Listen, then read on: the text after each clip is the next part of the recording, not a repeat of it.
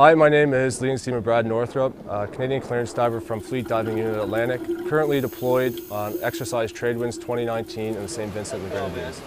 Good.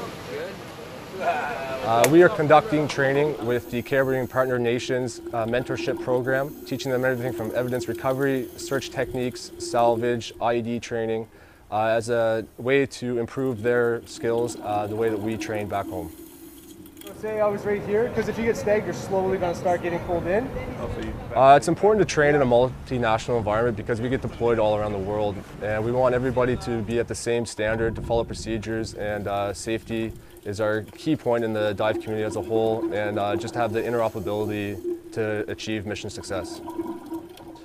I personally enjoy the fact that we can come down here in such a short amount of time and already see improvements in the Caribbean Partner Nation dive teams.